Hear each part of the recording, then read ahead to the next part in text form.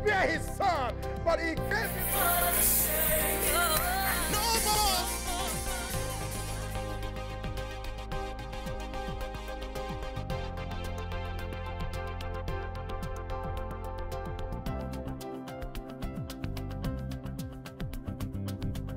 For your presence, with thanksgiving, with praise and adoration for who you are. You are a wonderful, loving, kinding God. We've partaken of your mercy, and we thank you so much this morning for bringing us together. You said, where 2 or 3 of us are gathered together, there you are in the midst. So we know you are here, and so we welcome you by the power of your Spirit. Thank you, Lord God, that you have so called us together to impart some things to us today that will help us prepare for the journey ahead. And so we bless you. And we thank you right now for your word that's about to come. We reverence your word. We receive your word. We bless your name for your word. And we thank you for the word. Thank you, Father, for your vessel. In Jesus' name. Please take your seats and welcome everybody this morning. To Pastor Melvin and Julia, thank you so much. We welcome you. Charles and Freda, thanks. We see you. We welcome you. Thank you so much. And for all of you that are here, thank you so much for joining us this morning, because the table is spread and we're going to be fed very well. Amen. Very, very well. Amen. I truly believe we're in a season where the wagons are coming. Amen. For some of us, it's arrived. For others, it's on the way. Amen. But we just want to make sure you have the necessary tools so that when your wagons arrive, you know how to unload them. Amen. Hallelujah. Glory be to God. Amen. Dr. Hanby is not a stranger to this house. He's a father in the house, and we thank God for allowing him to spend a few minutes with us this morning. And so you already know what you're in for. It's an apostolic voice to this generation, and he's been speaking, blasting the trumpet all over the nations. I was just telling me a few minutes ago, he just came back from Scotland.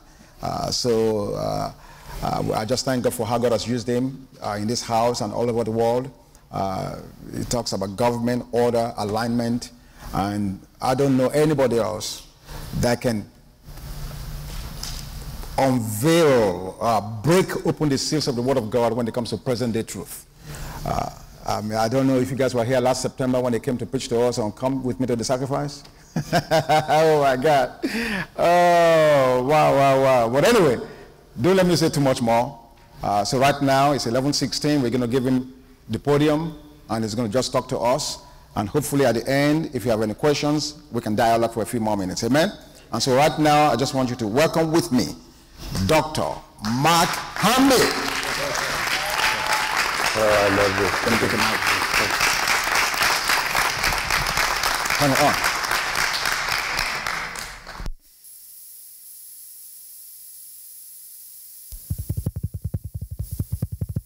Hello. There we are. Thank you, Pastor. Hi, and the Rose of Sharon. And somebody asked me the other day, said, who are those folks you go to see down south of Atlanta? I said, oh, you mean down in Baskin Robbins? They said, they live in an ice cream store? And I said, oh, no, that's Warner Robbins. I'm glad to see the Womacs. They're a blessing. And I promise Julia, next time Tess will come, they are dangerous together.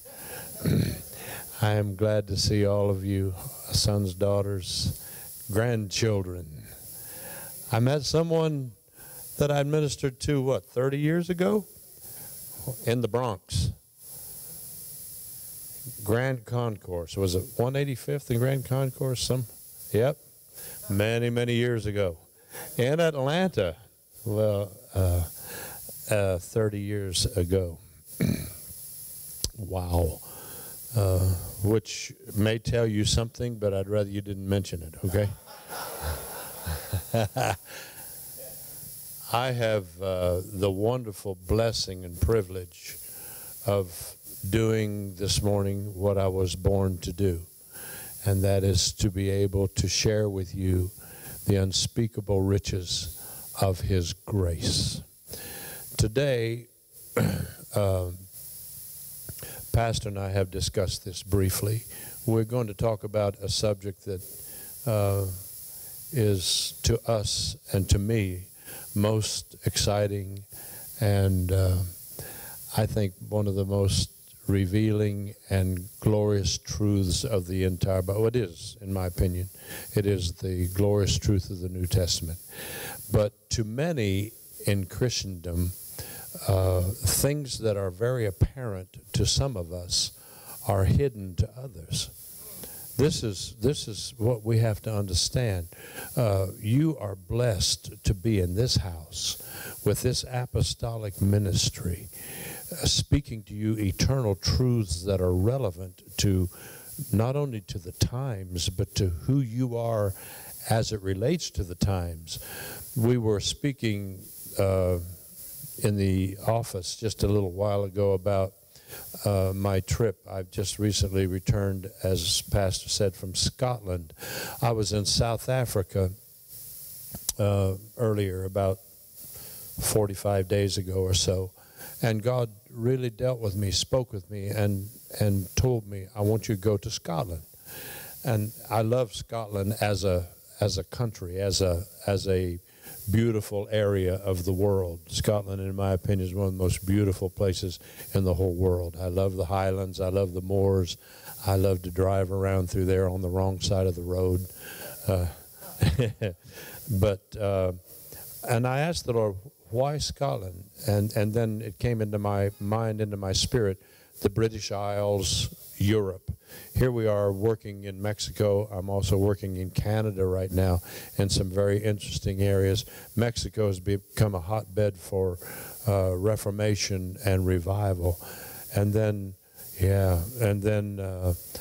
I have also been working towards South America, but South Africa, I won't take time to talk about that in detail, but we have an enormous reformation taking place also in Africa. Now, I know that many of you have root systems in the western part of Africa. I was actually supposed to be in Nigeria back early. It was in February, March, I think. I was supposed to be in Nigeria with Tunde. Yeah. And we were going to do the conference, and then things happened in the government. Some things changed. I was going from there on to South Africa, so I just went straight to South Africa, and we had an enormous happening in the spirit. Then I went back 60 days later, so I've been there twice already this year. But while I was there, God spoke to me about Europe, and then told me, go to Scotland. And I wondered, why Scotland? And because it is the uppermost, northernmost part. I want you to look down on it. And so I got up into the mountains and up into the old cathedrals, and I prayed in each one of those from place to place. You know, God, what are you saying? What are you saying? And God spoke to me and said, this land is barren of spirituality. Barren. Nothing. And so I started looking at the Christian, I don't want to bore you with this, but I started looking at the Christian involvement. There is still a war going on it's not just a war as in shooting people, but it is a bitterness and anger between Catholicism and Protestantism. You would know, if you are any recent history student, of the war in Ireland between the Irish Catholics and the Protestants. They literally killed over 100,000 people over religious politics in Ireland in the past years. And now in Scotland, they won't even let the Catholic children go to school, the same public school, with the Protestant children. If they do go, they have to go to different parts of the building. So there's that old thing from 400 years ago, 500 years ago is still going on. But so I thought, well, we're Protestant. We're not Catholic. We're Protestant. So what are the Protestants doing? And it was interesting because when I started looking for the spiritual places or hotbeds, I couldn't find any. The only thing I found were that people would go into the old cathedrals, or they would go into the old churches and sit for an hour. Sometimes they didn't even have a minister. They would just go sit and look. And one of their themes is, behold the beauty of the place. Think of this. So they go in and they look at all the arches and all of the stones and all of the, behold the beauty of the place. That's not much spirituality, I'm sorry. So if we came in here and for an hour we sat around and said, I really like the way these beams are. I like the way the lights and the sound system, and you know, that's their Christianity. So after a while, it just dawned on me that all of these buildings that have been built hundreds of years ago in all of that northern Britain, and I promise I'll get on something else here right away. But it dawned on me that while we are over here enjoying a powerful spiritual tide, there are places in the world where there is no spiritual influence. And so then it came into my spirit, and this is what I was trying to get to. In this nation where we are, you know, we are in the Bible Belt. If you were to count the number of churches in Atlanta, for example, all over the city, there are hundreds, there are literally thousands of places of worship in this central Georgia area. Not all of them have the same spiritual experience that you have.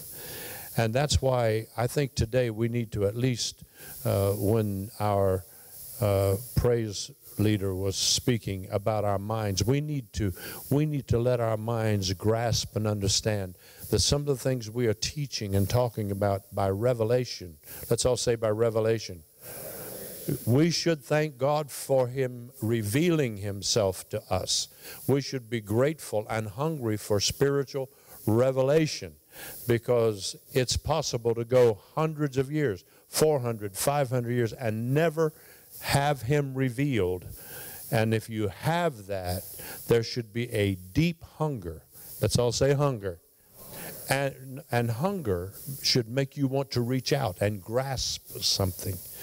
This happened to me in my ministry many years ago. I was pastoring in the building, Pastor, where you've been, in Fort Worth, Texas. I was pastoring and had pastored about 10 years in that place. We had built $15 million of facilities. That's back a long time ago. That's nearly 40 years ago. We had built all of those facilities. We had all of those programs, built townhouses and apartments and all of those things. And this was the largest church in my organizational structure internationally. And here I am, a young pastor, and all excited. And then I started receiving revelation. And this revelation was counter to everything that I was preaching, because I was the great power preacher of judgment and of get right, get ready, do right. And I certainly do think we need to be right and do all of that, be ready. But suddenly I came on this whole thing, and I'm going to read to you here. I came on this whole thing that changed so much of my thinking. I was in prayer one day, and I was reading from the book of Romans, Romans chapter 8. There is therefore now no condemnation to them which are in Christ Jesus, who walk not after the flesh, but after the Spirit. For the law of the Spirit of life in Christ Jesus hath made me free from the law of sin and death. When I saw that scripture, I had read it dozens and dozens of times, but when I read that scripture that day in prayer, my whole world exploded. All of a sudden in me, Pastor, and this is a long time ago when I started preaching grace. My revelation of the grace of God, and I've said this in many places, I get criticized for this, I'm sorry, but my revelation concerning the grace of God, and I had been pastor for a long time, was greater to me than my baptism in the Holy Ghost. I'm going to say that to you again. How many of you have received a baptism in the Holy Ghost? Let me see your hands. You received a baptism. My revelation of the grace of God exploded in me in a greater measure than my receiving a baptism in the Holy Ghost, because it made me understand what the Holy Ghost was. everything changed so that the axle of my thinking was not receive the Holy Spirit and then live the best you can, do good. All of a sudden, grace became the axle. All these other things. I found out that I could not worship properly if I didn't understand grace. I found out that I can't pray properly if I don't understand grace. I found out that the baptism of the Holy Ghost is an emotional experience that literally just makes me feel good, but really has very little purpose in my life if I don't understand grace. Grace became the axle of my entire understanding. And that's the reason why for years and years, I was thinking this morning, I've been preaching and teaching grace. But you have to be careful, because in our American churches, in our Holy Ghost churches, in our charismatic churches, people who have spiritual experiences, many of them still have no concept of the grace of God. Am I right? They have no concept. I had no concept. I had people, in those 20 years that I pastored, we baptized 14,870 people in water by baptismal record. That's almost 15,000 people, not counting 12 works that we opened beside that. All of that. We did all of that. And still, in the middle of all of that, I did not understand the grace of God. Okay? Does that seem shocking to you? Well, I'm going to read a passage over here from Acts chapter 13. Acts chapter 13, beginning with verse 38. Be it known unto you, therefore, men and brethren, that through this man is preached unto you the forgiveness of sins, that by him all that believe are justified. Let's all say justified. That all that believe are justified from all things from which ye could not be justified by the law of Moses. I'm going to do that again. And by him all that believe, and that's important, all that believe, okay, because it's by grace you're saved through faith, right. All that believe are justified from all things from which ye could not be justified by the law of Moses. Beware, therefore, lest that come upon you which was spoken of in the prophets. And I'm going to say this not because I think that you do not believe, but I'm going to read this to, I wish I could say it to all of the Christian churches in America, especially those who are still preaching the doctrine of law and grace together. Behold, ye despisers, and wonder, and perish. For I work a work in your days, a work which ye shall in no wise believe, though a man declare it unto you. This is how I see even in our day. I was thinking this morning, there's another preacher, another apostolic preacher that I wish were here today to preach instead of me, okay? But there are several that I know. But the one that I wish were here, who is, in my opinion, the expert on grace, who in my opinion is probably the most literate and has the greatest revelation. Can I tell you who that is? Paul. Thank you, sir. Scared you, didn't I? Scared you. I wish he were here today, because he would not mince any words. Because if you put together, see, grace is like a faceless woman. I want you to listen to this. Grace is like an apparition. It's almost like something is there but not quite there. In order for grace to take shape and have meaning, then you have to put a nose, eyes, ears. That's where justification, sanctification, atonement, all of those put a face on grace. Did y'all hear what I just said?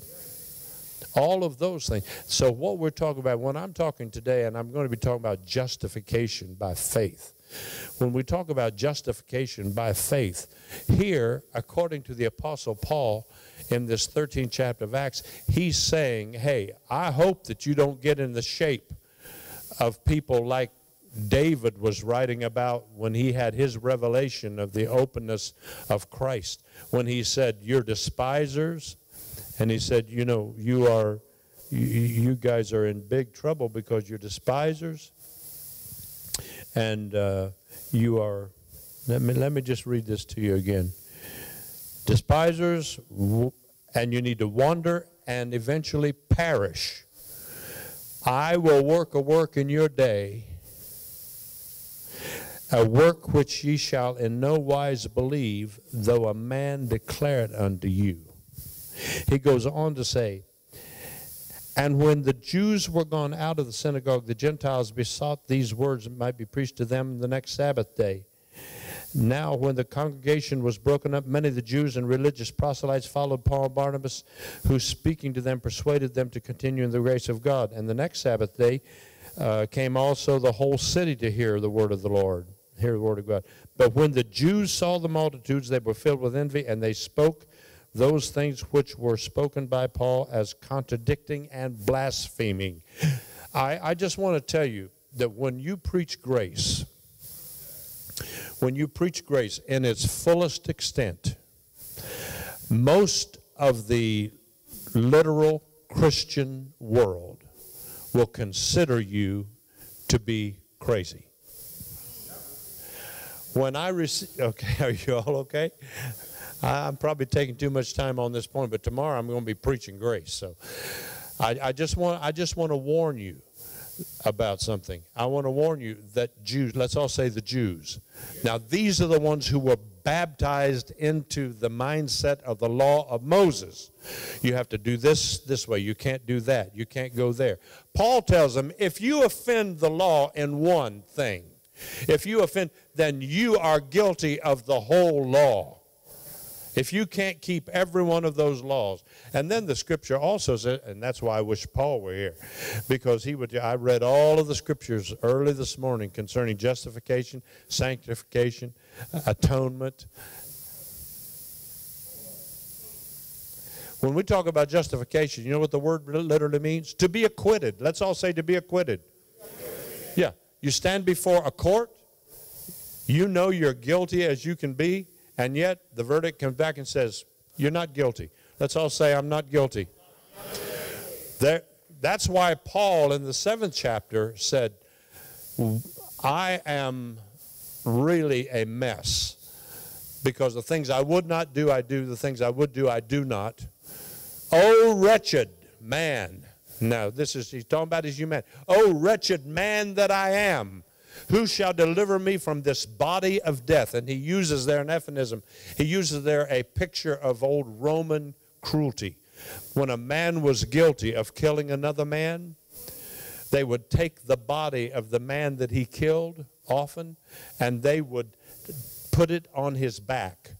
They would take leather straps, wrap it around him, and then they would wet those straps so that they would shrink, so that that body was literally bound to him, so that he would walk around with that corrupting, rotting, maggot-ridden slime,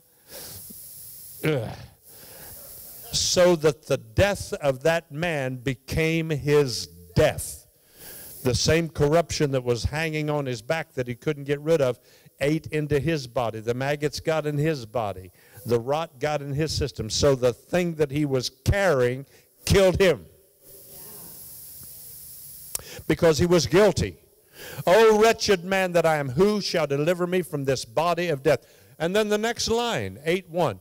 Thanks be to God who giveth us the victory. There is therefore now no.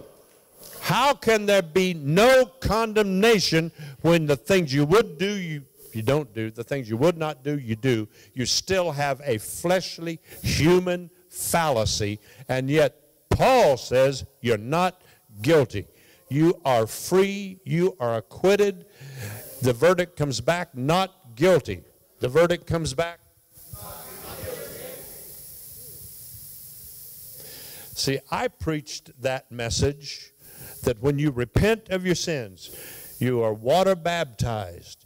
You receive the baptism of the Holy Spirit. Now, everything you've ever done in your past is we erase the board up until this evening. Right? Now, you are, boy, we should have shot him right there. After I started receiving a revelation of the grace of God, I realized we should have put him under the water and held him until the bubbles stopped coming up. Because right at that moment, they were saved. Secure. And as soon as they got out of the baptistry and got in the car and went to the house, oh my God. I mean, there's all kinds of stuff going on. They're human beings. They're doing things. They're saying things. My whole pastorate was trying to put out fires, Did you hear about what so-and-so did? I heard the other night that so-and-so, oh, these folks have had this problem, and oh, yeah, they're fighting, and the kids and they're divorced, and this is going on, all this human stuff going on. And so we're always trying to get them to come back and pray back through. You follow what I'm saying? You got to, what does that mean? That means, okay, I'm saved and then I'm lost. And then I'm saved and then I'm lost. I've told you when I was in high school, it was a terrible situation for me because here I was loving God, loving everybody, wanting to do right, felt like God was wanting to use me. My mother gave me great advice. She said, Marky, that was my name. Marky, here's what you do. When you have bad thoughts and you do things you shouldn't do, put your head down on your desk and just plead the blood of Jesus and ask the Lord to take those things away, because the Lord could come at any moment and you don't want to get caught, Are you okay? You follow what I'm saying? And so I'd be sitting in study hall, and I was doing perfectly fine. Praise God, I love you, Jesus. And then this real pretty girl would walk by. I go, oh, Jesus, forgive me, oh God. Oh, Jesus, I rebuke the devil in Jesus' name. Now I'm saved. Wow. I finally got back into the good grace of God. Okay? And I was just feeling good about myself, and then she walked back by. I'm lost again. I'm going straight to hell, I can tell you that. And I became a great preacher on hell. I became a great preacher on judgment. I was renowned in the world. They called me from all over the world to come and preach and scare the devil, had to scare the hell out of everybody. That's right. And then I came on these terrible scriptures. There is therefore now no condemnation. And I started saying, well, no. As long as I can just do right and stay in Jesus. And then it started dawning on me. I could not in my flesh ever. I could never do well enough. Paul already said it. He said, the things I would not do, I do. The things I would do, I do not. He's already confessing that in his flesh there is no good thing. Nothing. And then I start reading some of his other stuff. He writes to Titus, there's therefore now no condemnation of the Romans, because over there he says, not by works of righteousness we have done, but according to his mercy. He saved us by the washing and regeneration and the renewing of the Holy Spirit. And so when I started putting this all together, this revelation of grace broke on me. He saved me, not by anything I did. And then it dawned on me, I didn't do anything to get lost. Just get born. When I got born into this world, I was born into sin. Because I was in Adam. By one man's sin, entered into the whole world. So I am born in sin. What did you do to lose yourself? Nothing. You just happened to be here. Then the next question is, if I didn't do anything to lose myself, what can I do to save myself? Nothing. And if I could do something to save myself, if I could do anything to save myself, by any works or anything, his death was meaningless. He didn't need to die. I feel like I'm preaching to the choir here, but you understand what I'm saying? This is the point I'm trying to get to. I called one of my good buddy friends who pastored another large church. I was beside myself because I am saved. I am going to be saved. I'm not going to be lost. I'm not going to hell. I've sent my sins on before me to judgment. Are y'all still here with me? I am secure. Yeah, you follow me? I called him and I said, you got to come. He got on a plane and flew. I said, I've got the most phenomenal revelation. Because we didn't know, we didn't know anything about grace. We knew a whole lot about hell, but we didn't know a whole lot about grace. Where the worm dieth not, and the fire is not quenched. My God, you better get it right, brother. I remember a time when a man had his opportunity. He stood with his knuckles white on the back of the pew.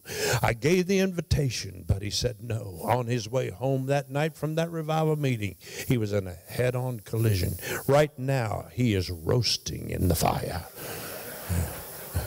Man, I could make hell so hot, you could smell it. It smelled like rotten pork burning.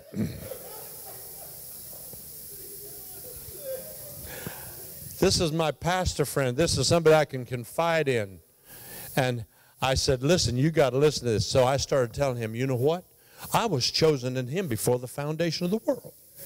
The only reason I'm here right now, if he had not, I would not even be saved. I would not even be knowing him if he had not preordained my being here. The very fact that I am here, Kenneth, the very fact that I'm here means he chose me.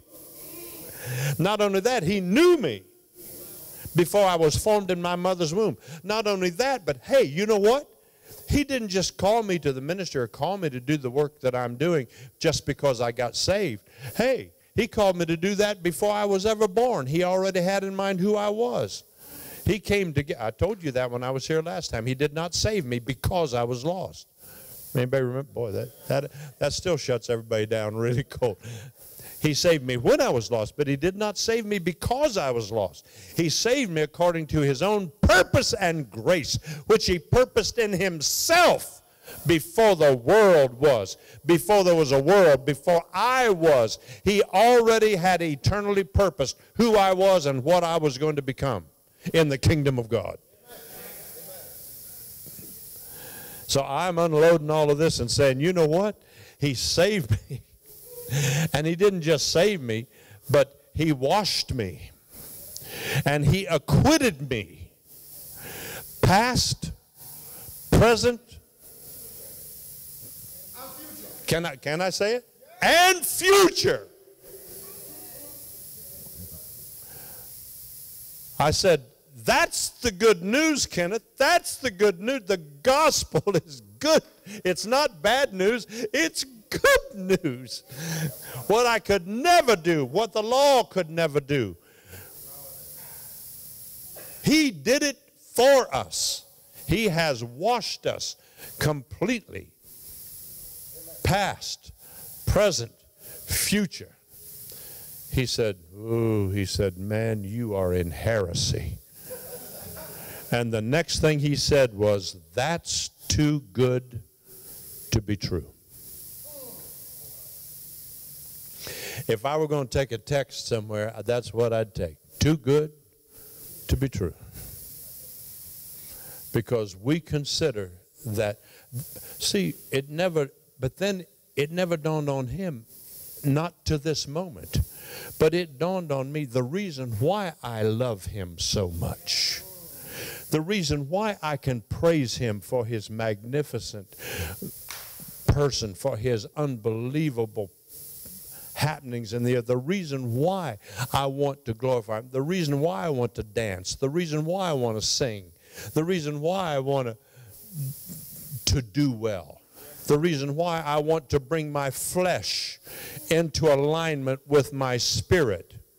Even though my flesh may wander, even though my flesh may have a struggle, my spirit is pure. He has washed me. Are you still here with me? If I get off course here, Pastor, you can straighten me out, but you said I could teach on, He has reconciled me. He has justified me. That means that He has tallied the books, not just one time until I do something else, and now I've got a deficit, and then I do something else, now I've got a deficit. This is not a bank statement, so much taken, so much put back in, so much taken. No, He once and for all erased it, put my name down and said, I'm going to put Him in me, so that any time the justice of God makes a requirement on this man, they have to see me. If any man be in Christ, he is a new creature, not because he does everything right, because he's in the new creation.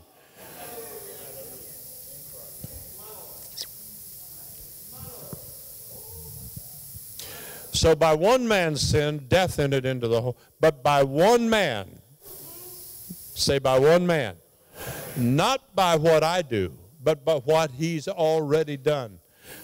Pastor, I'm preaching to the choir here. This seems common to these folks because you've been preaching it. You've been saying, just go ahead. See, I'm convinced now. See, that's why I wish Paul were here, because you'd believe him. I am persuaded. Let's all say, I'm persuaded. No. Say, I am persuaded. I'm persuaded that neither life nor death, watch this, nor principalities or powers, angels, things present, things to come, anything happens in my life, anything that goes on in my family, anything goes on in my job, I am persuaded that nothing can separate me from the love of God, which is in Christ Jesus. Now I want to praise Him. See, that's why I told you, that's the axle. When that dawns on you, so now it's the goodness of God that makes me want to turn around. It's the goodness of God that leadeth men to repent, not the fear of hell. It's the goodness of God.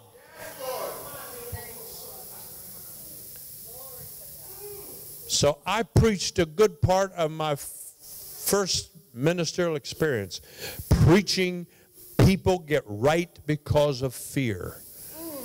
Get right because if you don't, you're going to be lost.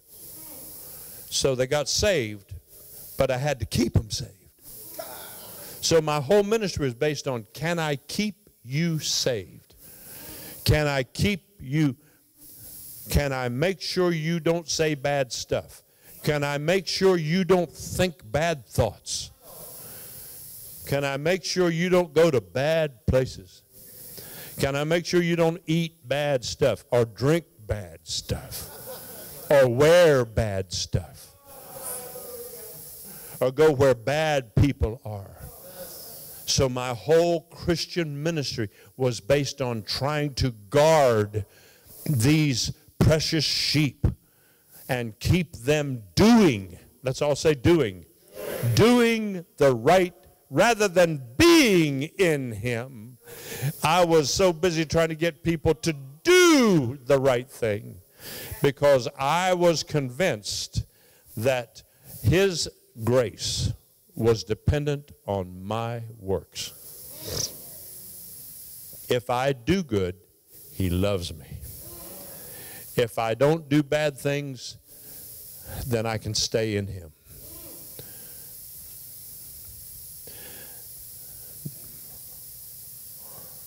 Yeah, see, our problem, that's why I wish Paul was preaching this morning. Because he would say, I think probably he would say, well, here's the situation, okay? Where there is no law, there's no transgression. What does that mean? Well, let me ask you this. Was it wrong? Was it a sin for Cain to kill Abel?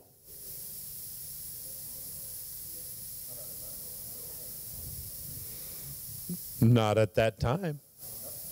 Because where there is no law, there's no transgression. Was it wrong? Yeah. You follow me so far? Was it bad that Cain killed Abel? Was it murder? Yeah. Okay. But where there is no law, there's no transgression, even though you do bad. Let me ask you something else. What if the law is grace? If you do bad, is it bad? If you do bad in your flesh, is it bad? Will you suffer in your flesh? Will you pay a penalty in your life? Will you have trouble in the flesh? But the question is, where the law has been taken away, is there any transgression? No. Because he fulfilled the law. He paid for that. Even though you will in your life struggle because of things you do or things you say. You say, well, yeah, well, it's not a sin. Well, if it is a sin and sin is revealed by law, then the law also has been fulfilled, or the penalty has been fulfilled, because Jesus paid it all. Now, this is where I get in a lot of trouble. Can I talk about love a little bit? Okay, well, I can't talk about love or the law of love unless I talk about the other laws. Remember, I just got through saying, for the law of the Spirit of life in Christ Jesus hath made me. That's what set me free. It hath made me free from the law of sin and death. What's the law of sin and death? You sin, you die. You sin, you die. She walks by, I'm going to hell. I pray, I'm going to heaven. She walks by, I'm going to hell. Sin and death. And it was sin. Oh, yeah. In my mind, oh, it was serious sin. I mean, hey, I was 16 years old, 17 years old. It was sin. I promise you. It's bad. But I got it all right there in about 5 minutes. You know, I had it all straightened out. Then now it's sin again. Sin, death, sin, death, sin, death. I lived my whole life every night. Oh, when I got on an airplane, when I was a pastor, I got on an airplane, I'd say, Lord, I want you to wash me in your blood. And if this plane goes down,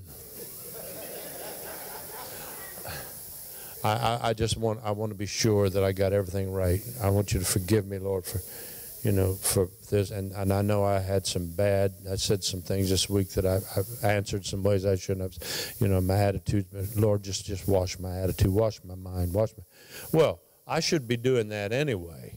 I should want my flesh to come into alignment but my spirit. See, I was considering this law of sin and death. This is the struggle, is in Christianity, where you have grace, but you still have law. We are not free from the law of sin and death.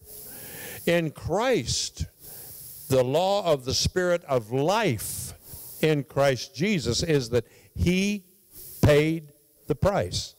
My sins are gone. Not only what I did, but what I'm doing and what I will do is already paid for. He has justified. That means He has brought the balance to level. I am justified. He has reconciled. Let's all say reconciled. He's reconciled. The reason why, now this takes me back. The reason why is because the justice of God demands and requires penalty for sin. God is a God of righteousness. You cannot sin and not have a penalty, right? You cannot.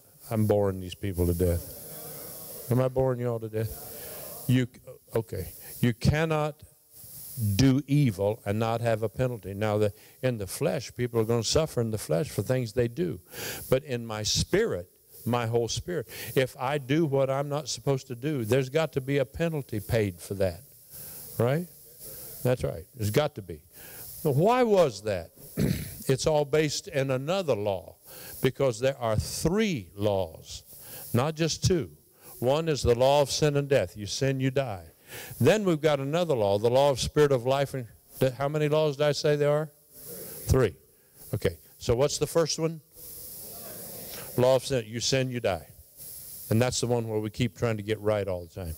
If I live right, then I'm saved. If I don't live right, I'm lost. Okay? Sin and death. Sin and death. Paul said, I would not have known sin but by the law. If it hadn't been for law, I wouldn't have known what was sin and not sin.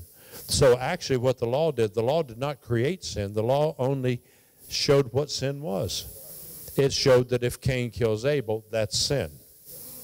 That's wrong. The law made evil sin, or what God considers falling short of what he has set as the mark. So am I clear on that? Okay. So the law, for example, under Moses and the law of tithing, 10%. 10. I don't think it's just a percent, but 10. We say, well, the tithe was the law. That was the law. Really? Well, it was the law because the law showed what it was and what it was for. But do you remember the 500 years before the law? Just like Cain killed Abel, that was wrong, but it was known to be sin after the law. Well, Abraham paid tithe to Melchizedek 500 years before the law. And Jacob said when he saw the ladder, if you return me to my father's, say father, to my father's house in peace, then I will give you 1/10 of all that I possess, and you will be my God. That's before there was a law. So it was God's plan before it was law. All the law did was make it a commandment rather than an honor. So if the law made sin sin, the law also made righteousness righteous. The only problem was it was only a righteousness that could be upheld by what men did. If I do right, I'm okay. If I don't do right, I'm not okay. That's the law of sin and death. Jesus comes along, pays the price, dies on the cross, and now most Christians live in this second dimension. The law of sin and death is replaced by the spirit of the law of life in Christ Jesus. Okay, so if I can, then they get this mixed up. If I can stay in him, I'm okay. If I can walk after the spirit, not after the flesh, I'll be all right. They don't understand that he didn't just give you another way out. He gave us the way out. It's not another way. It is the only way. Am I making any sense to you at all? But then you read in the New Testament that there's another law. The Bible calls it the royal law. Let's all say the royal law. If it's royal, it belongs in what? A kingdom. Yeah, it's a kingdom. Now let's all say kingdom law. And that is, the Bible says that all the law and the prophets hang on this one thing. You love your neighbor as yourself. If you love somebody, you don't have to go back and keep law. If you love somebody, you're not going to kill them. If you love somebody, you're not going to steal from them. If you love somebody, you're not going to go and take their wife. If you love somebody, you're going to honor your mother and father. You follow me? So if I live in a third law, in the law of love, then all this other, the first law didn't work, Jesus fixed it in the second, and you live it in the third. I'm going to do that again. In the first one, he showed you what was bad. In the second one, he fixed it for you. And in the third one, you live it. That's why the whole government of grace is love. The government of the kingdom is love. That's why you say, if you love somebody, you're not going to gossip about them. If you love somebody, you're not going. You say, "Well, yeah, but I saw what she did, and I know what she did." And but you're not going to judge them. If you judge them, you become guilty. Whoa! This is what happens in grace. If you judge what he has already forgiven, Your fingerprints are on it. That's why offense is such a terrible problem in Christianity. People get offended, and then they borrow offense. Somebody did that to this one, that, and so I can't be their friend because I don't like them because of this or that. And the bad thing about that is he takes our sin, the Bible said, he has cast it into a sea of forgetfulness, never to be remembered against us anymore. Never. And then somebody goes out, digs it all up, comes walking up. And so really what happens, see, when Satan accuses, he's the accuser of the brethren. When he accuses you, you don't even have to go to court. I'm going to do that again. When you have done something in your life you should not have done, okay? And the justice of God requires an answer. And Satan says, yes, she did. She did it. She did that. You don't even have to go to court. Your attorney goes for you. Here comes Jesus, my counselor. Hallelujah. And so Satan says, she did this and this and this. She went out to the bar. She got drunk. She did that. She got, et cetera, et cetera, et cetera, et cetera, et cetera, et cetera. Jesus says, no. Yes, she did. There's no condemnation. There can't be any judgment. Why? Because she's dead. She couldn't have done it. She's dead. What do you mean? No. If you then be risen with Christ, seek those things which are above, where Christ sitteth on the right hand of God. Set your affection, your love on things above, not on things on the earth. For ye are dead, and your life is hid with Christ in God. What really happened was when you got saved, when grace appeared to you, when you gave your life to Jesus, he put you into a witness protection plan. He took away your old identity and hid you in Christ. Woo! So Jesus walks up and said, I'm a witness. She's dead. She couldn't have done that. Why not? Oh, yes, she did. No, she couldn't. The bad thing is when some old saint stands up and says, yes, she did. I saw her. You become a witness for the prosecution. And when you do, you immediately are on the wrong side of justification. In my opinion, the greatest sin that can be sinned by a saint is to be a witness for the prosecution. Because Jesus said, no, can't be. Well, where is she? She's buried. We're buried with him. Well, where is she? Well, she's hidden in Christ. For you're dead, and your life is hid with Christ in God. That way, so when Christ, who is our life, appears before the bar, then shall ye also appear with him in glory.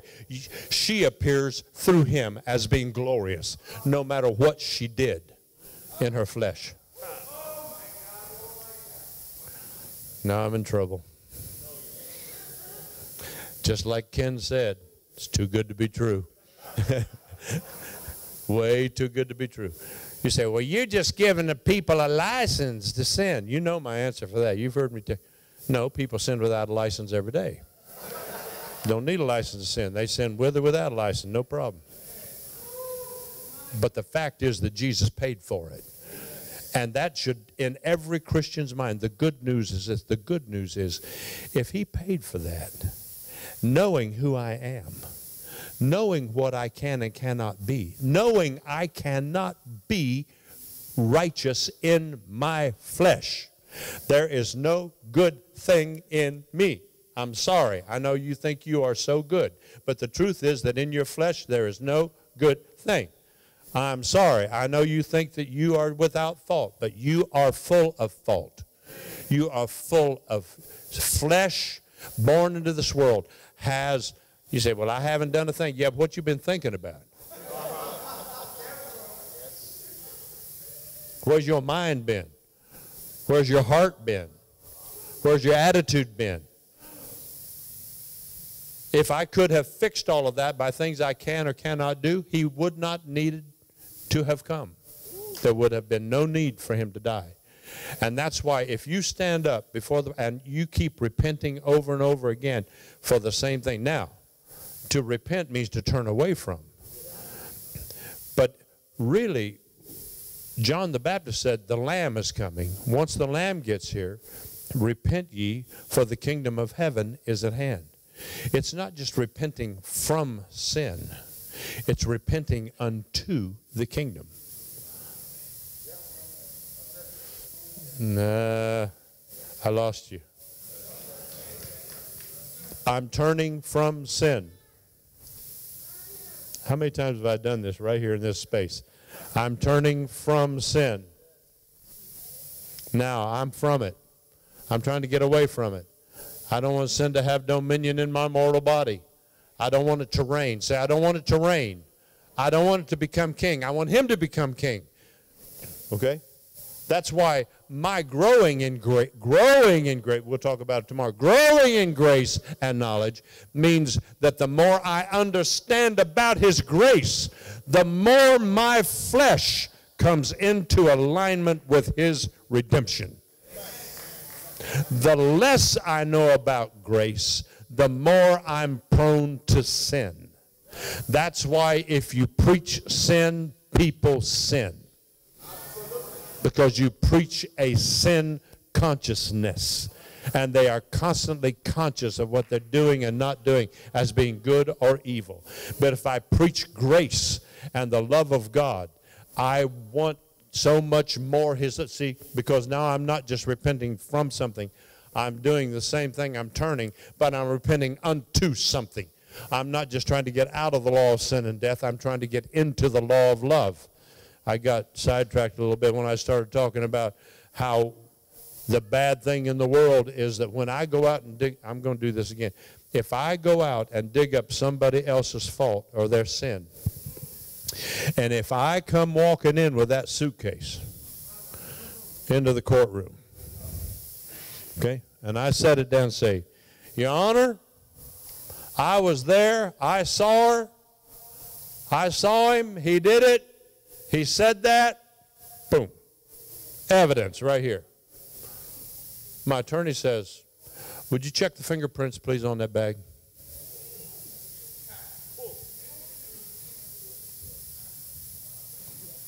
The only fingerprints on there, see, mine were washed away because I got put into the witness protection plan because I'm in grace. The only fingerprints on that old sin are yours. You dug it up. You're the one who drug it into court. They check the fingerprints and say, oh, so you're the one who did that. No, I didn't do it. She did it. No, your fingerprint. You become guilty of that which you accuse others of. With whatever measure you meet, it shall be meted unto you again. You become guilty of the crime you accuse a saint of God of. How are we doing so far? Now I got to go back and say that grace doesn't make sense, redemption doesn't make sense, reconciliation doesn't make sense unless I understand the very nature and character of God. Because there's a whole bunch of stuff don't make sense to me.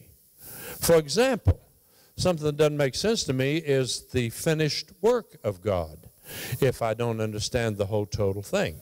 Think about it like this. Do you think that God knows the end from the beginning? Let me see hands. You do. Okay, you sure? So he knows the future like you know the past, right? So he knows what everybody's going to do and how they're going to do it. When did he start having that knowledge? Did he learn that in college or did he have that from the beginning? Oh, so if he had that from the beginning, now I've got another problem. Because if that's the case, then he creates a man, right? And then a woman. puts them in a garden.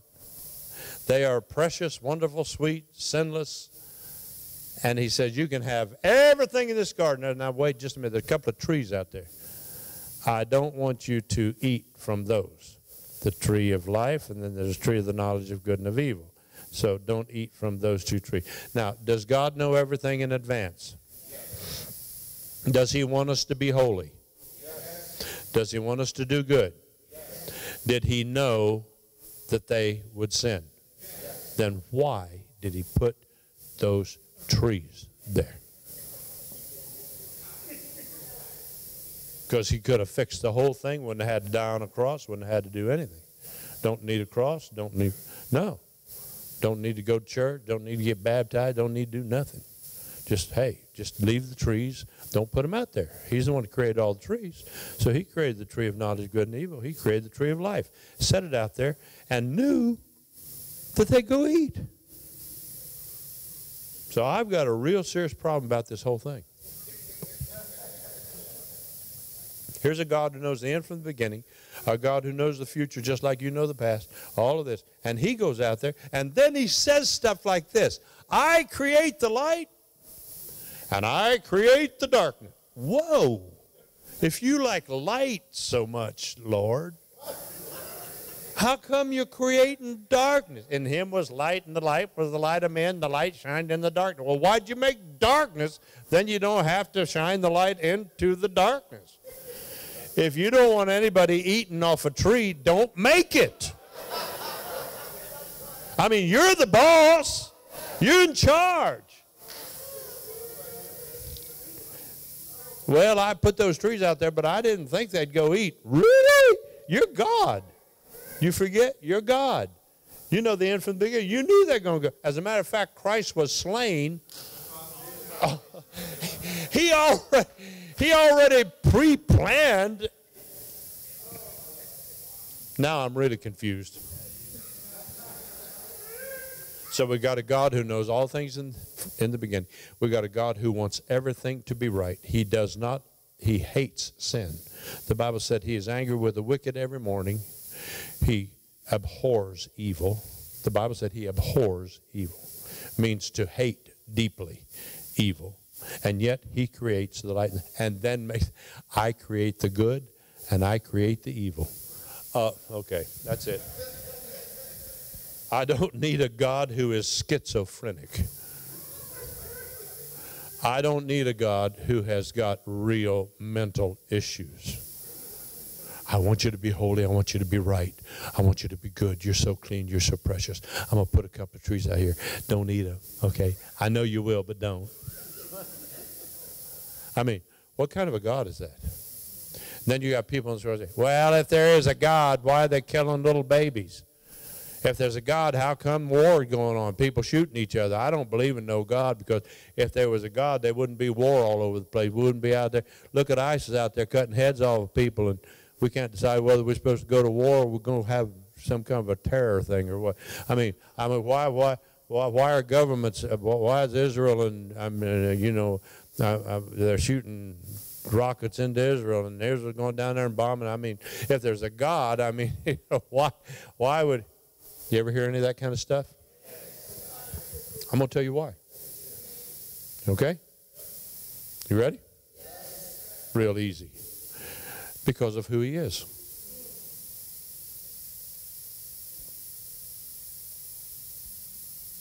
Why are we having a war? Because of who God is.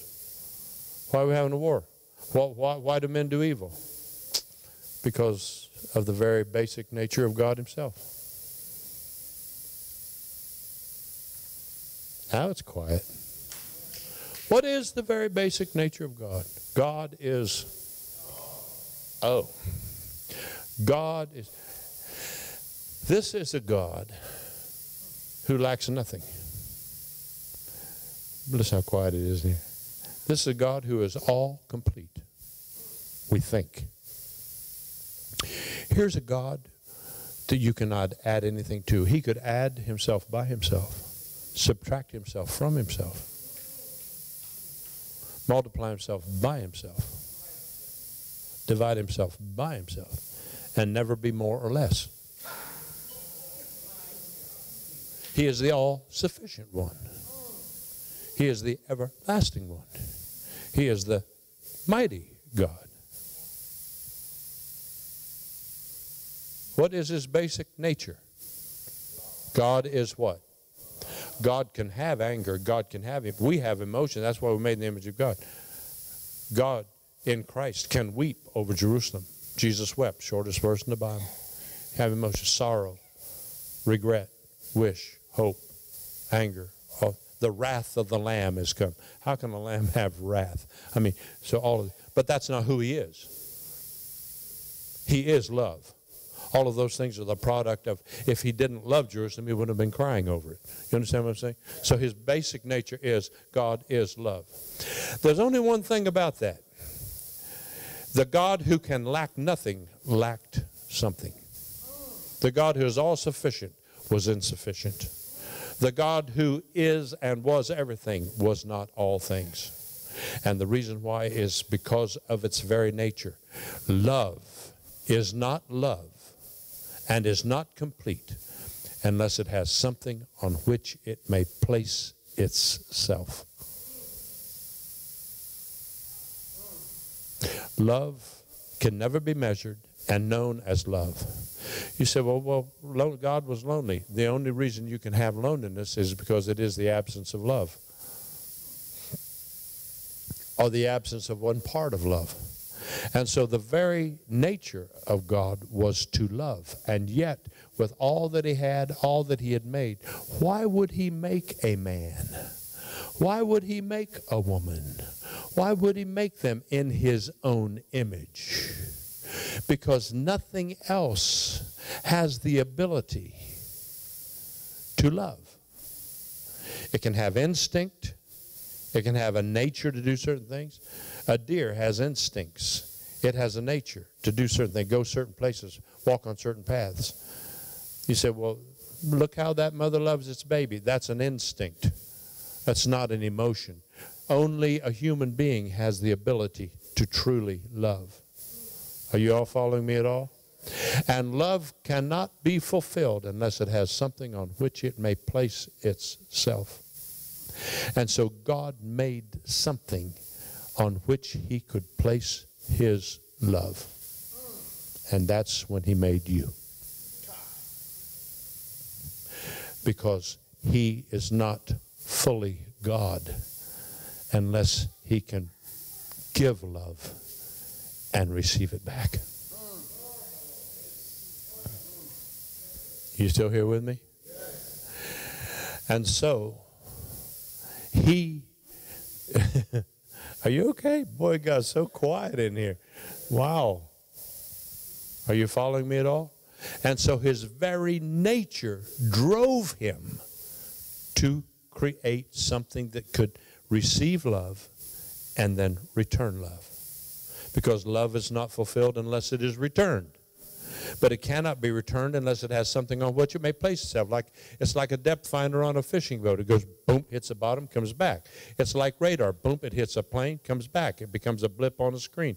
There's no blip on the screen if there's nothing for it to touch. If love goes out and there's nothing for it to touch, then it just keeps going out, and empties itself. And then it goes out and out and out and becomes emptier, and goes out and out and out and becomes emptier, and goes out and out unless it can hit something. Boom. And then something comes back. So God was unfulfilled because of who he was. He was love, and could not be fulfilled unless he had something on which he could place himself and have it come back. And then the next facet of love is not love at all unless it has a choice. It has to choose to come back. That's why the boy will say, oh, you look really pretty this evening. You look really nice. Yeah. What's he doing? He's trying to court this girl. I love your hair. Oh, your eyes are like deep pools of water. Listen to old Solomon. Her neck was like an ivory tower. Now, he said some other stuff too. I won't go into any more detail on it, because evidently he was looking at more than we're supposed to be looking at. You follow what I'm saying? And so what happens? After a while, he's looking for her to give something back. I really like you too. You do? Woo! Now we got something going on. Let's all say, well, we got something going on. See, God didn't have nothing going on until he had something that could feed. I think I'm losing this battle. Am I?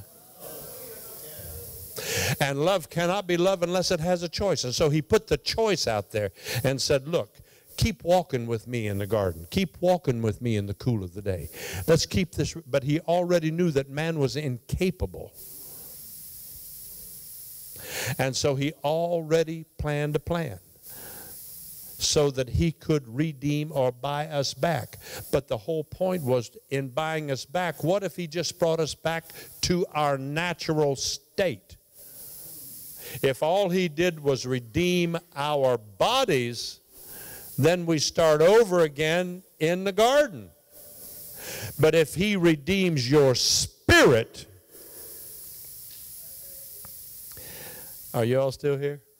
If he redeems your spirit, and he says, I'm doing this once and for all, so that nothing that you're doing, see, that's what people say, I don't believe in eternal security. Well, I believe I'm eternally secure in him. I'm sorry. But I truly believe that I am complete. Let's all say complete. In him. I'm not complete in myself, but I'm complete in him. Because what he did was he took away the possibility of in my spirit, of going back and forth and back and forth and back and forth and back and forth. He took that all away. When he paid the price for past, present, and future, so that regardless of what my flesh does, my spirit stays in tune with him. I am complete in him, who is the head of all principalities and powers. I am forever forgiven. I am forever pure. It's pretty quiet in here right now. Well, what else you want me to do? I got 3 minutes left. What I really need to do is to say, it seems too good to be true.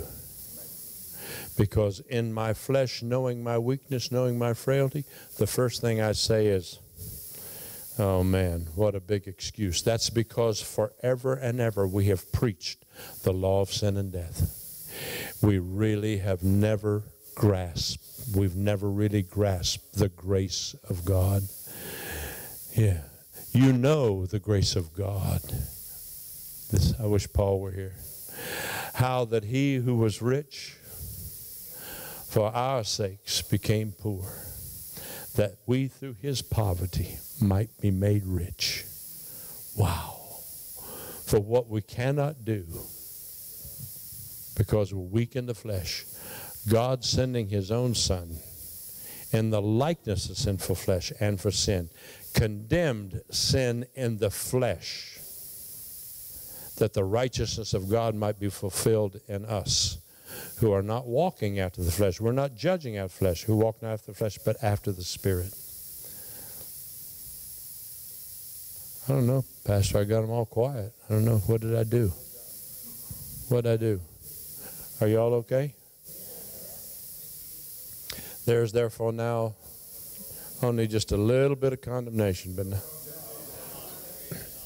So see, I need a lesson now, and that is in something I call self-condemnation. Because Jesus looked at a woman who was caught in the very act of adultery. She wasn't, nobody came and said, I got this woman, somebody said that no, she was caught in the very act of adultery. And she's thrown down at Jesus' feet. They pick up stones, they're going to stone her to death. Jesus looked at her, and then he wrote on the ground, he did this thing, and then he looked at her and said, woman, where are thine accusers? And she said, Lord, I have none. Let's all say, Lord, I have none. And he said, neither do I condemn thee. Go and sin no more.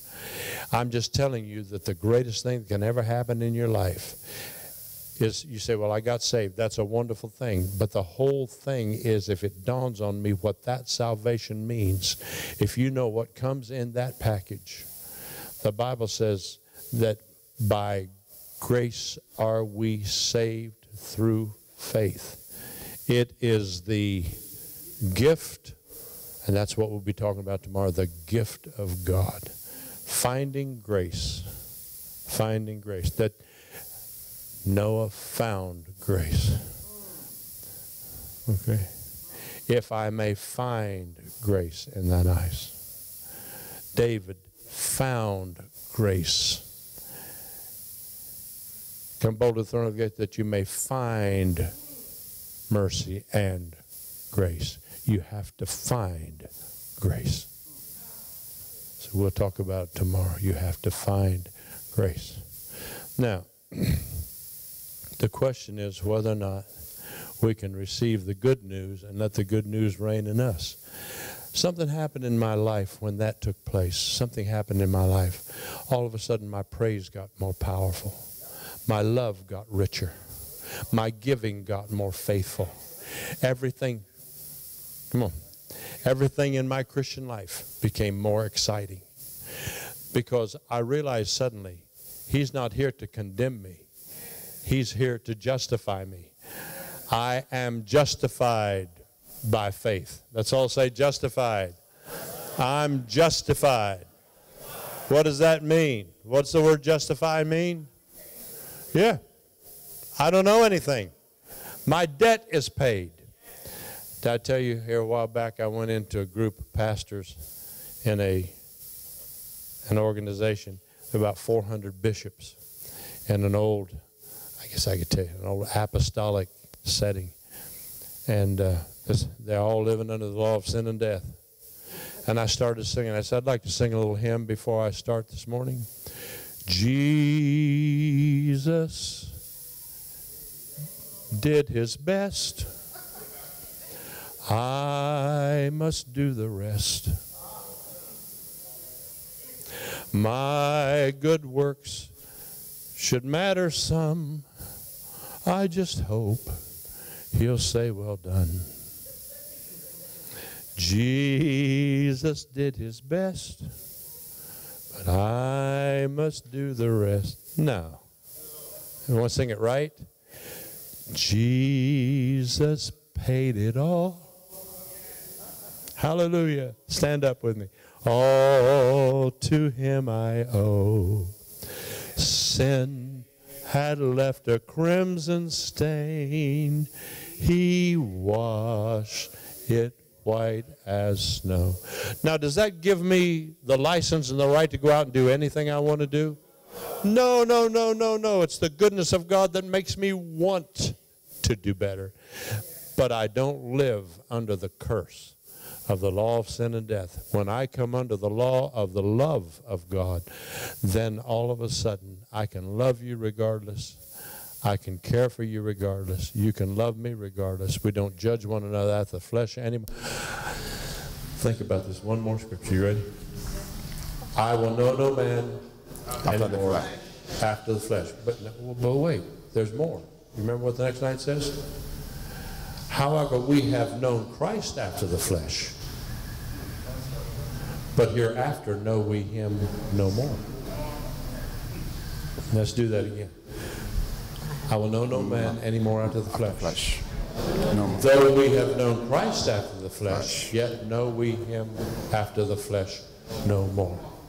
What does that mean? That means that His flesh is not here. We did know Him after the flesh.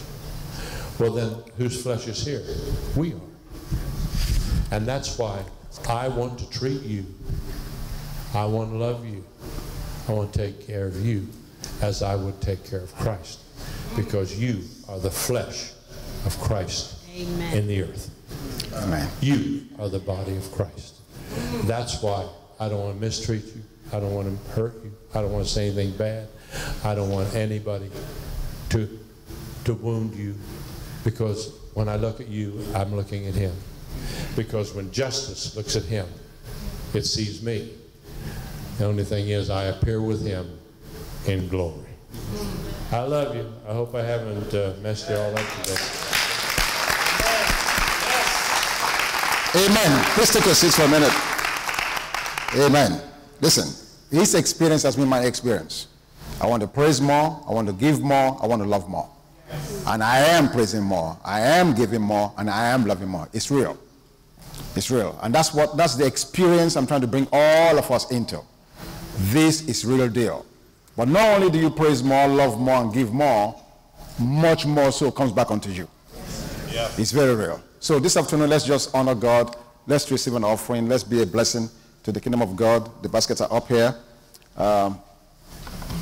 And as we prepare to do so, yeah, take this away. Dr. Hanby, do you have 10 minutes, just in case anybody has any questions?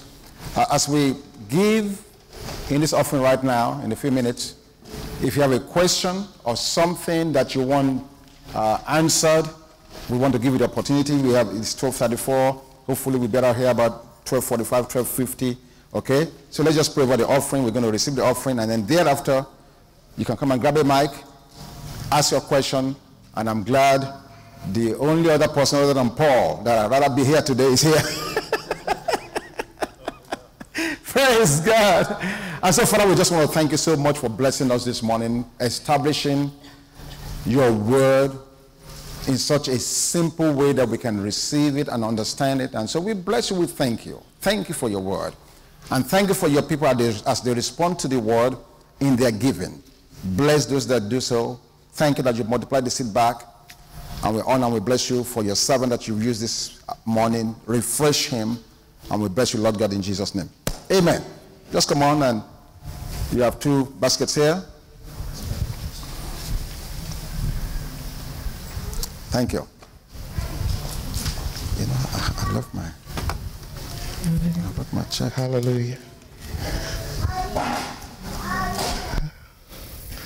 I see grace sealed by your sacrifice. I see love reaching for me. Precious blood washes and sanctifies. Healing flows, setting me free. I see grace, sealed by your sacrifice. I see love reaching for me. Precious blood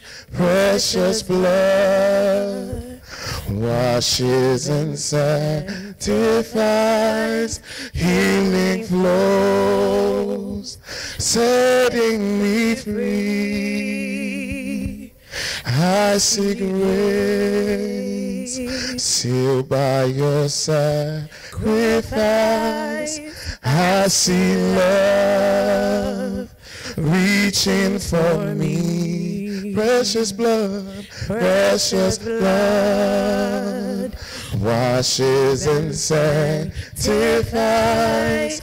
Healing flows, setting me free. I see grace.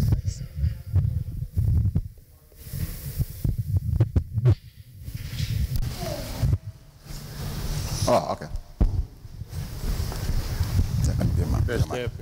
Yes. Thank you so much, sir, for the word. I just have this question. You said God did not save us because we were lost, that he saved us according to his purpose and grace. So my question is, does that mean he has purpose not to save some people? That's a good one. Does it mean that he has purpose not to save some people? Because some people, no matter what you say or do, they just don't want to hear you. But if we have been saved according to his purpose and grace, does that mean he has purpose not to save some people? Okay, so see if I understand your question. Does that mean that he has proposed that maybe he won't save some folks? Yes. Yeah. Which comes down to an old Calvinistic idea about predestination. Yes. And that is, you can be saved, but you can't. You can be saved, but you can't. You can be saved, but you can't. No. He died for the sin of the whole world. Amen. Okay. Jesus paid the price for everybody to be saved. What I am saying is those of you who are saved, you know for sure that he had a purpose for you before the foundation of the world, because you wouldn't even be saved if he hadn't had a purpose for you, right? Because he saved you according to his purpose and grace. But he also has a purpose for the lady that checked you out at the grocery store. He also has a purpose for other people in the earth. And I believe the only difference is that the Bible says we understand predestination, whom he did foreknow. Yep. Them he did predestinate to be conformed in the image of his son. And what that means is that he knew ahead of time, just like he knew that Adam and Eve would sin, he also knows ahead of time that some folks won't say yes to the gospel. That the opportunity is there for them to say yes. That whosoever will, let him come, right? Let's all say whosoever will. Whosoever will. He just knew who would. And it was according to his knowledge of who would that he ordained purpose for us. So why do some of us have the grace and others don't? I'm sorry? Why do some have Why do some of us have the grace and others don't? To understand grace? No. Why do some of us have the grace, the measure of grace, and seemingly others don't have that measure of grace? Well, the reason why what they lack is not grace, they lack faith. That's it. Through faith That's it. by faith are you saved through grace. Yes. Faith before grace. So they do not have the faith to believe that what he did was for them. Correct. And so if they do not believe what he did was for them, then they cannot enter into that grace. And so they lack grace because they first lack faith. Shade, grace is supplied by God. Yeah. Grace is all on God. Yeah. But man must appropriate faith to tap into that grace.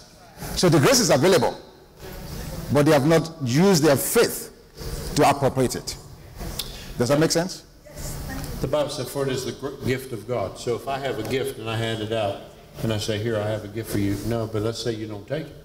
Okay. Because this is really a nice, wonderful thing. You say, oh, I don't think there's anything in there. No, this is for you. I got it for you. And you say, I don't want, unless he receives it. To as many as received it, to them gave he power. That's what, just as Pastor said, grace is the appropriation of God. You can't do that. You can't offer grace. You can't pay for grace. Grace is the gift of God, but you have to receive it. That's why you must have faith. Without faith, it's impossible to please him, because he wants you to be saved. He wants you to have grace. Is that right? Yes. But I must appropriate grace through my faith. Amen. Yeah. So it's not as much that God excludes anyone. No. God provides for everyone. Some of us just opt out of his provision. I like that. And what you mentioned to me a little while ago was a very powerful point, Pastor.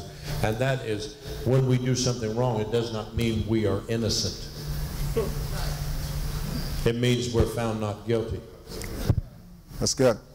That is a very powerful point, because if I do something I shouldn't do, I know I am wrong. Yes. So I am not innocent. I'm just found not guilty. Yes. So it's not like I can do anything I want to and it doesn't matter. It does matter. Yes. It's just that Jesus paid for it. Yes. But that's what should make me love him so much. Yes. And make me not want to do that again. I'm back on that point. When I've done something that is wrong, I'm not innocent, but I'm not found guilty. Right. I think the disposition of the believer in that kind of a situation is, in that moment where I know I'm not innocent, I need to say, Jesus, I so much thank you. Yes. Because this is part of what you paid the price for, to get me away from this kind of lifestyle. I thank you. This is part of what your redemption did for me. Absolutely. Yeah.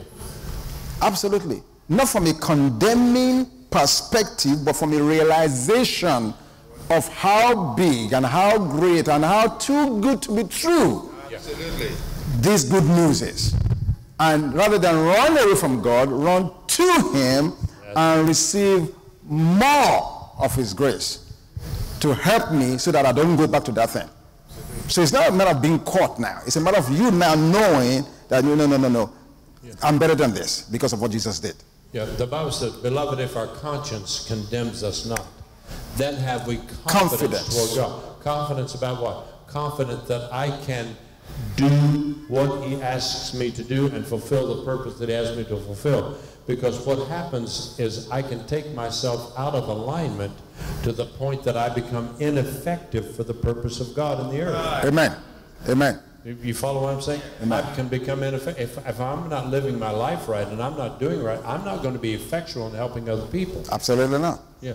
And so my conscience either excuses or condemns me. It doesn't send me to hell. It just tells me I'm not in alignment with God's purpose and makes me want to come back. And as Pastor said, makes me to rush into, remember, he's a father. Yes. I should be rushing to him, yes, not away from him. Religion makes you run from God. People say, I ran from God for years and years, you know. Well, that's because they were afraid of God. But if he's our father, we should run to him, amen, not from him. Amen. Anybody else? Yes, go ahead. I have two questions, but before I say that, I just wanted to add to what you already said. I heard something some time ago that said, grace makes the provision, but faith cashes the check.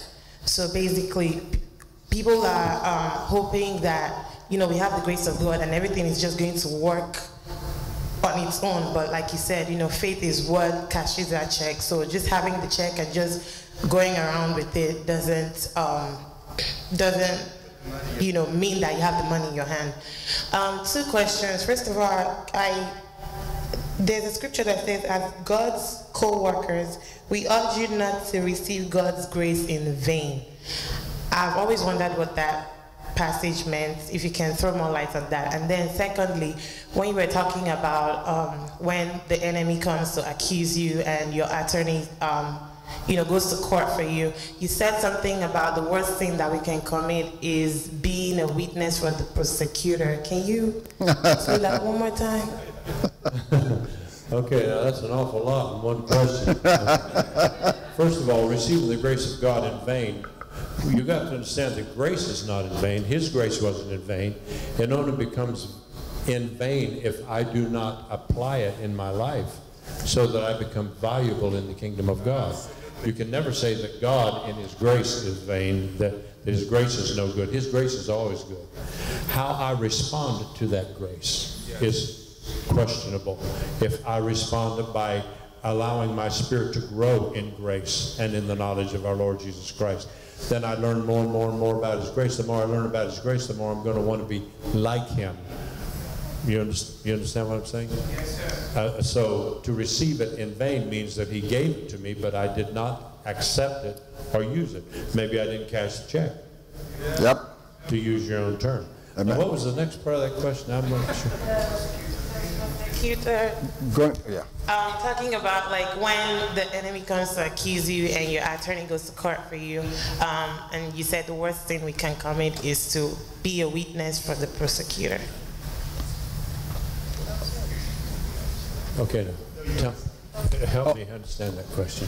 Okay, when a brother accuses, when somebody accuses a person, yeah, and you go, it's like being in the court setting, okay, and you're saying by testifying or pointing or accusing that individual, it's like testifying for the prosecution. Yeah. She wants more. Well, first of all, if we are malignant, if we are accusers, if we are trying to bring condemnation on ourselves, remember, you have to deal with this in your own mind too, because your own mind condemns you.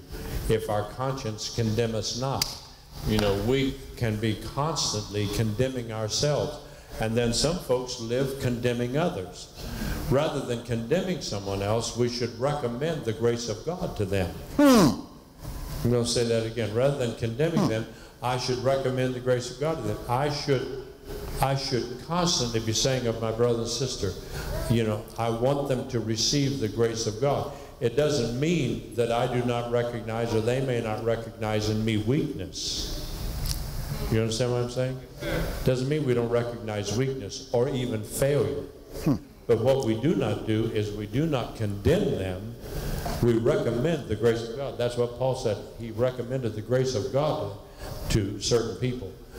And what he's really saying is, listen, you need to go back under the covering of grace, and you need to allow grace to work in this so that this thing will fix itself or heal itself, because you cannot become the condemner of that if Jesus has already become the fixer of it. Wow.